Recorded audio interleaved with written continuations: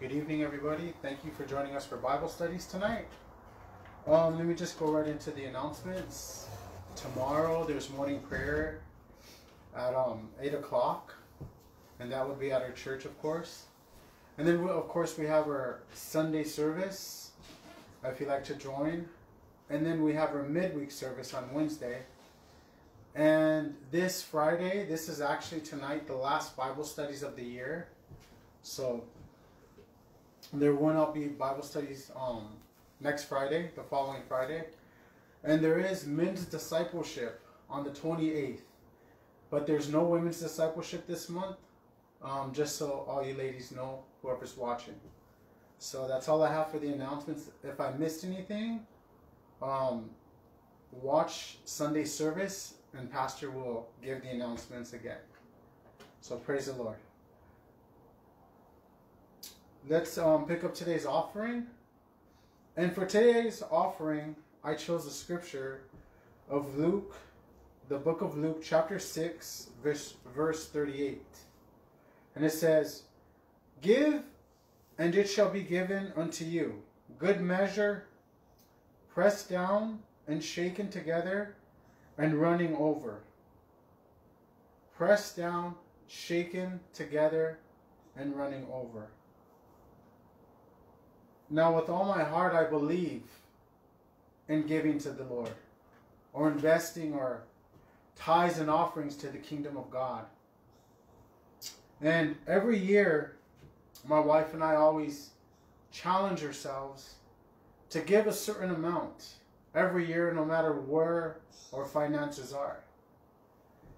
And by doing this, I find that every year we're able to give a little more every year. So there's power in giving to the Lord. I know He honors it with all my heart. And in the scripture it says, "Give, and it shall be given to you. Pressed down, shaken, and running over." So I challenge you. You know, this offering is the last offering of our Bible studies this year. Challenge yourself. Let God put a certain number in your mind and in your heart. And give, whether you start today or give next year in Bible studies. Every Friday, whenever we have Bible studies, give that amount. And you'll see the power of God move in your life. Amen. So let's pray for today's offering. Of course, we know the way to give is through zelle. Or if you like to give when you attend church, just ask the usher that scans your temperature for an offering envelope. Other than that, let's pray. Heavenly Father, I just pray in the name of Jesus that we just give and trust you, Lord, that we will receive from you, God, an abundant blessing, shaken, pressed down, and running over. And I pray for those who ain't able to give, God, bless them this year. In Jesus' name, amen. Amen. Let's all turn to the book of Jeremiah, chapter 29. Hold on, my phone is very, very bright. Jeremiah chapter 29. And as I said a few moments ago, this is the last Bible studies of the year. So I started reflecting about this year.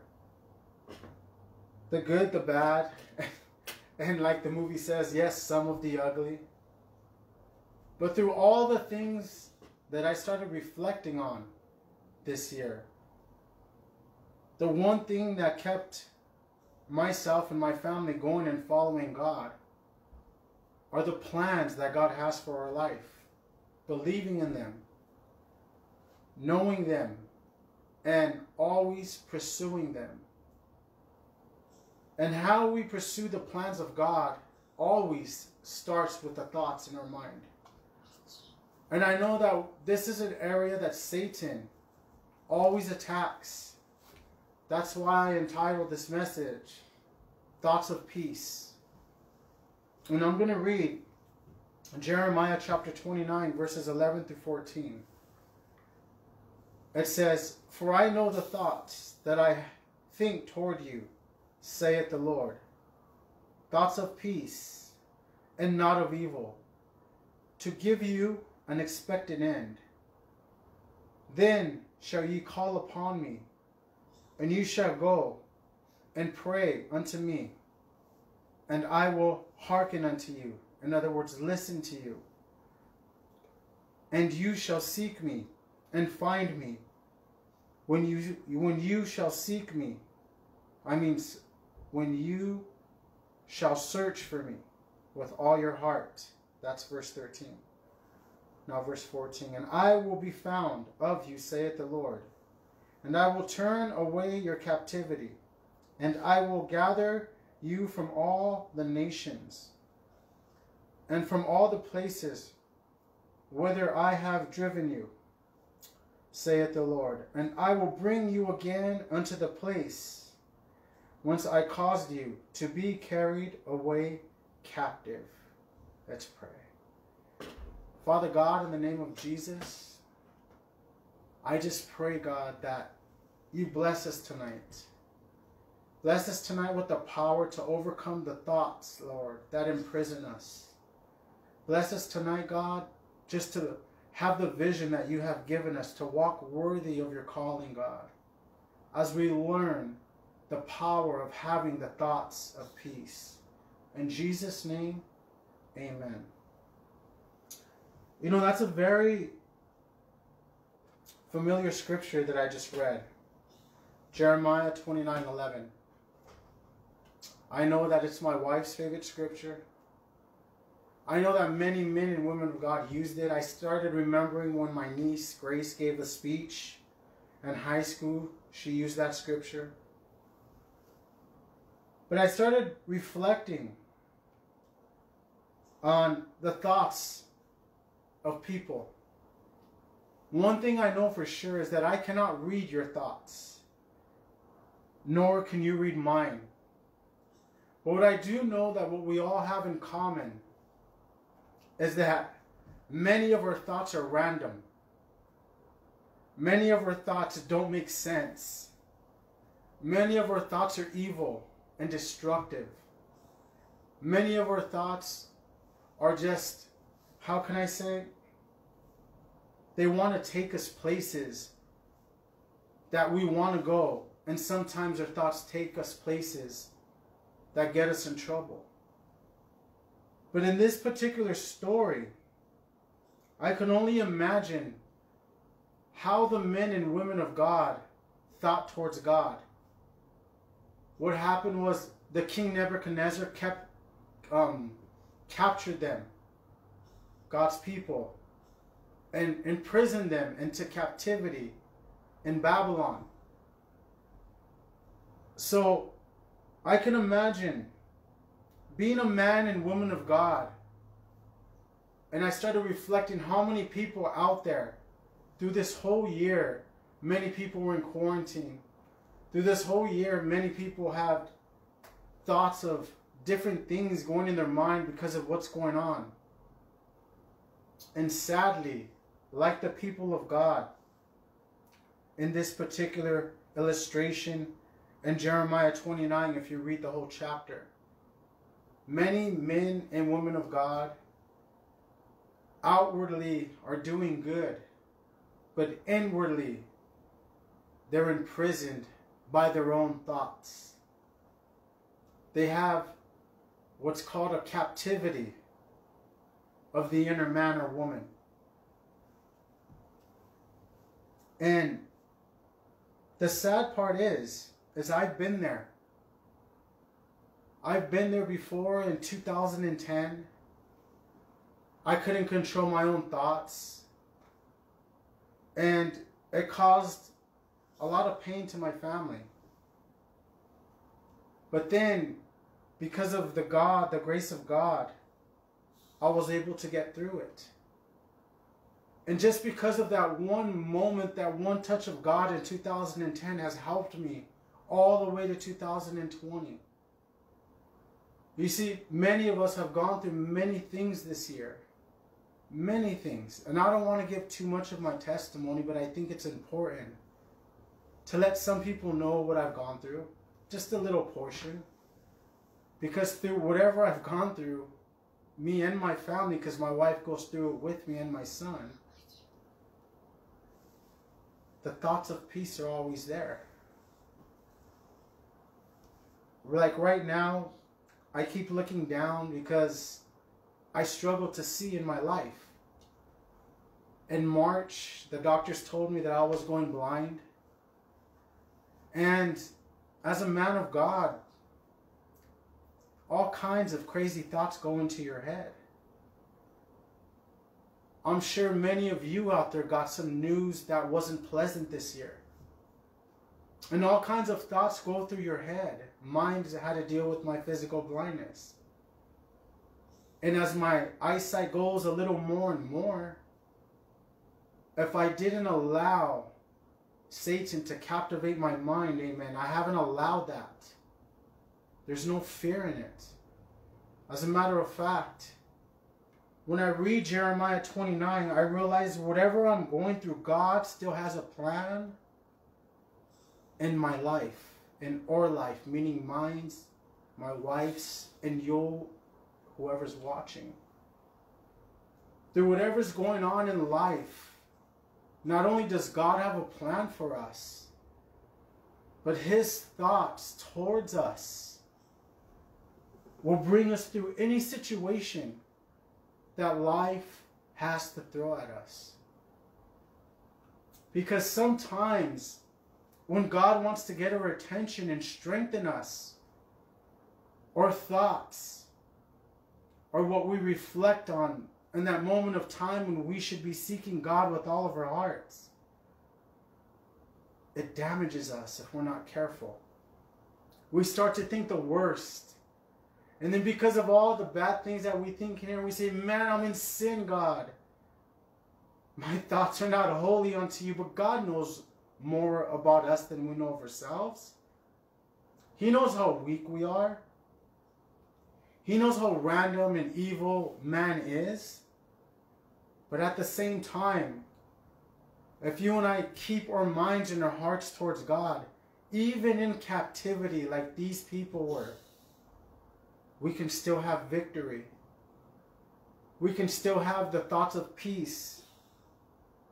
And not only that, instead of allowing the enemy to reflect on all the bad things we've gone through this year, a man and woman of God who are strong will sit back and say, in my worst moments, I searched for God with all of my heart, and I found Him. That's the God we serve. Whenever we search for Him with all of our hearts, no matter what's going on, we will find Him. He will never leave us nor forsake us. I don't have to mentally, mentally prepare myself for God. What I do is something more. I expect it from God. An expectancy is better than mentally preparing. An expectancy means that no matter what happens in life, God is going to see us through. Not only that, strengthen us for the plan that He has in our life. Sometimes, I believe with all my heart, that many of us are in captivity right now because God wants to get our attention. He wants to turn us back to Him, full-hearted, not worrying about how we're going to pay the bills, though that's important. Not worrying about this and that person, though they are very important. God wants us to worry about our relationship with Him. He wants to be number one in our life. That's why a captive man or woman of God who know, God, right now I'm imprisoned by something in my life, when they turn to Him, like in verse 12, then shall ye call upon me, and you shall go and pray unto me, and I will hearken unto you. I will listen to you, God's saying. And then when you and I pray and get to this place where the thoughts of peace are there, God says in verse 13, and you shall seek me and find me when you shall search for me with all your heart. Searching for God with all of your heart. I'm not going to stand up here and say it's easy. Because the Holy Ghost, when you and I search for God with all of our heart, the Holy Ghost convicts us. When you search for God with everything, it shows us why we're in captivity. It shows us why our thoughts are going in circles and circles. And not only that, it shows us how to be free. Being free. Being not a captive to the world's standards, or to people that try to disciple you and they're going in the wrong direction. It's not easy. Why? Because to be free means to be completely holy and dedicated to God. It means to let go of some things or some people in our life. It means to dig deep in your Word of God and give Him time to fill you and I with the understanding of what we're reading. Because I believe many men and women of God, all of us, at one time or another, either have them or for a moment have lost the vision that God has given us.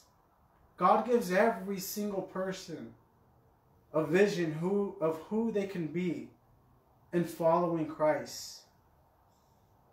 And like the people back in these days in this story, the enemy wants to keep us captive, trapped, imprisoned on the inside, so that we cannot go to the full potential that Jesus Christ has for us. And I know that it bothers a man and woman of God when you know you have a calling, but your thoughts are keeping you from going fully, from reaching the full potential of Christ. I've been there. I've had many mind battles about that. Why? Because when I read the Word of God, when I pray, and God reveals to us His power, when God reveals to us His grace, and the best thing of all, when He reveals to us the vision, I realize how is there too to try to stop us.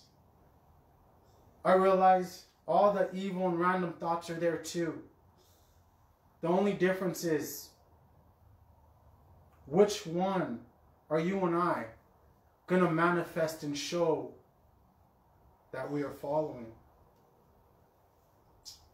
You see, at one point in someone's life, if we're not careful, something will keep you captive. Something will be an invisible chain and stop us from pursuing all that we can be in Christ. Yes, you might be strong in other areas. Yes, it doesn't mean that you're not a prayer warrior or that you're in sin.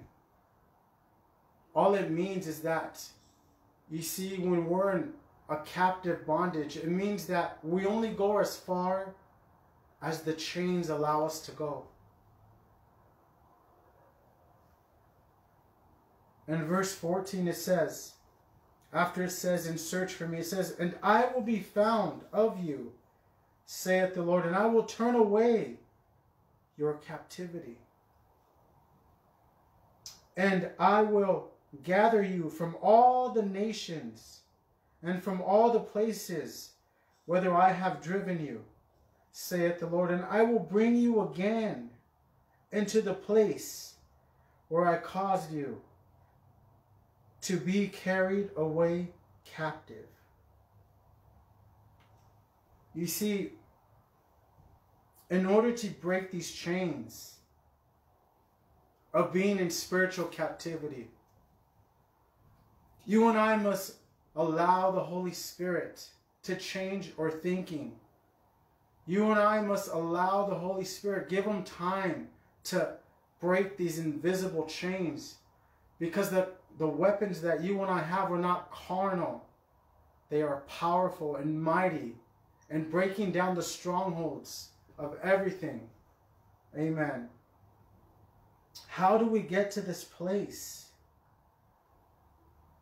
You see, what keeps us captive is our surroundings mostly. The more we surround ourselves with worldly things, the more the world will invade our thoughts. The more we surround ourselves again with worldly things, the more the world will invade our thoughts. What do I mean by that? Whoever you're surrounding yourself with, you're going to end up talking like them. You're going to end up being like them.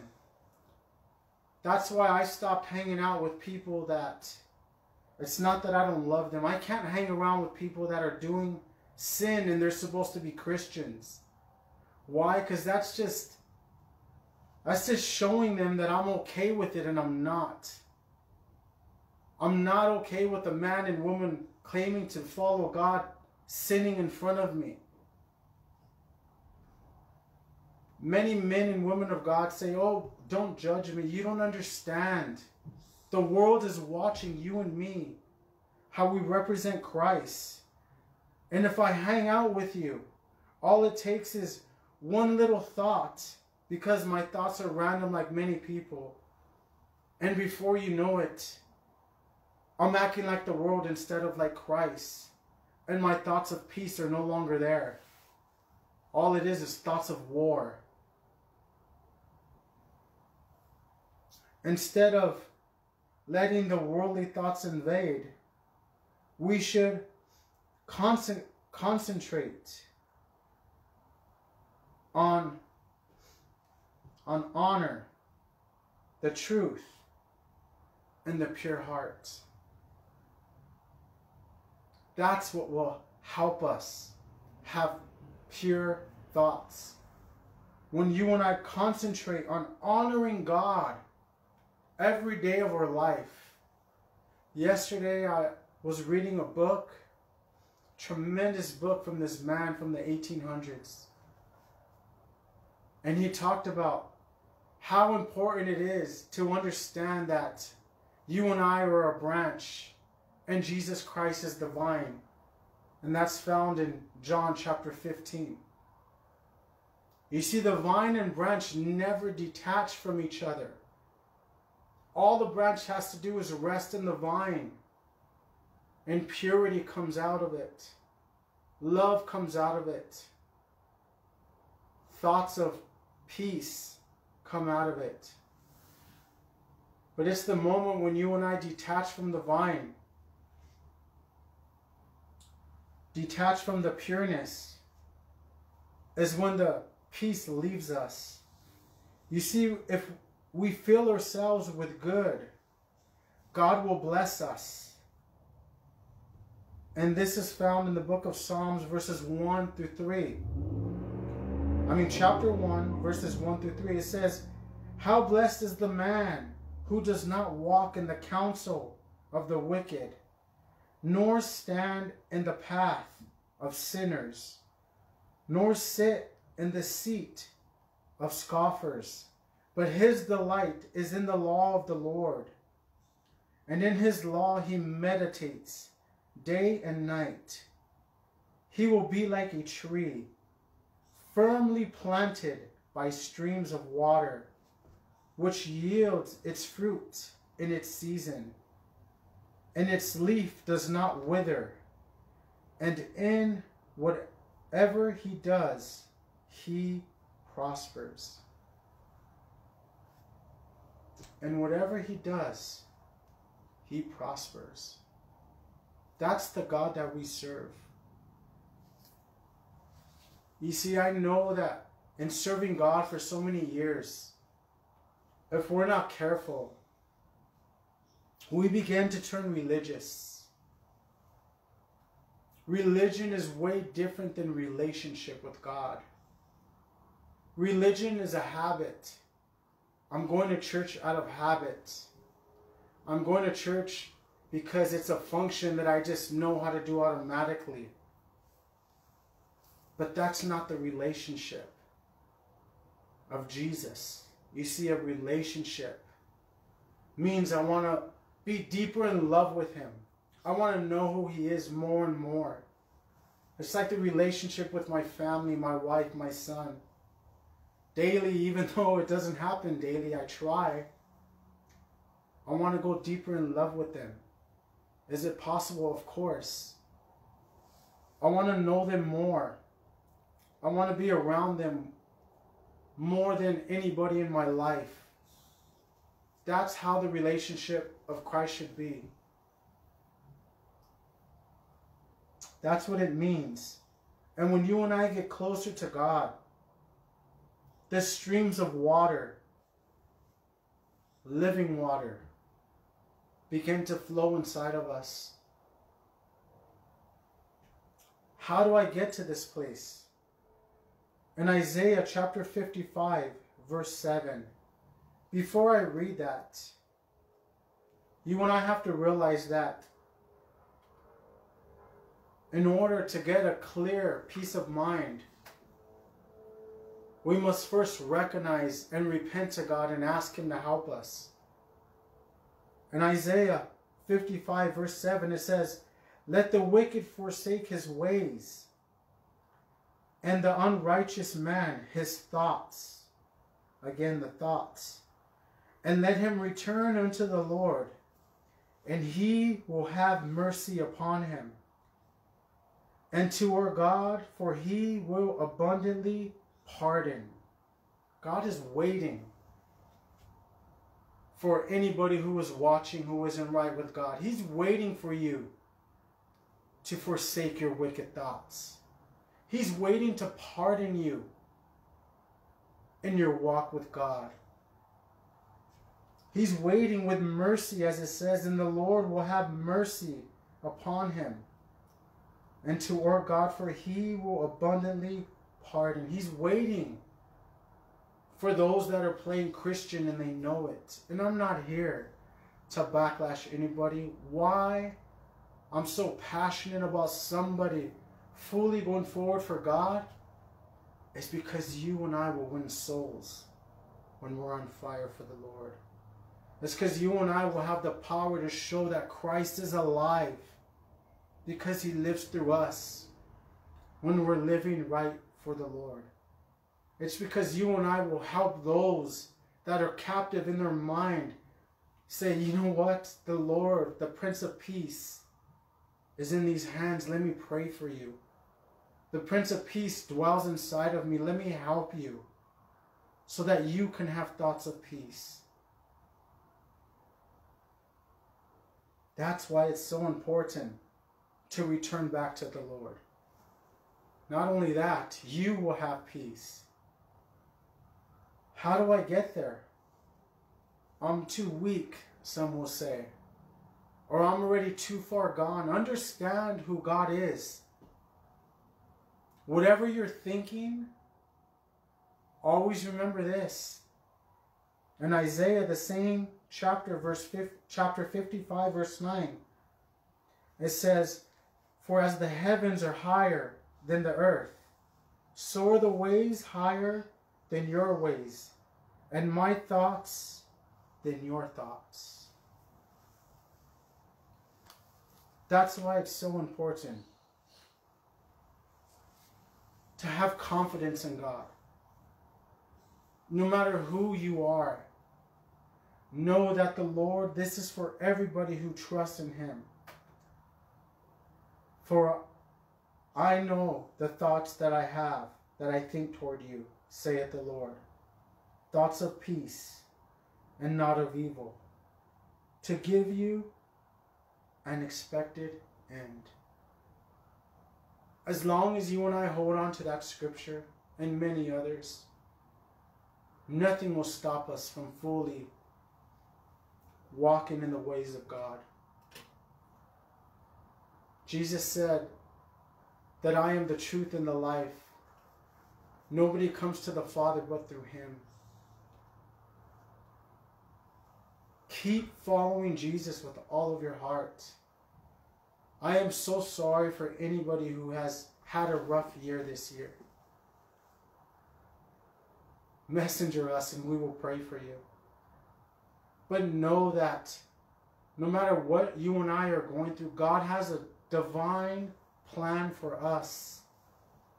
All we have to do is search for Him with all of our hearts. Repent and say, God, there's a captivity stronghold that I cannot let go of without your strength. He is merciful if you give it to Him. That's why, amen, I keep following the Lord with all of my heart.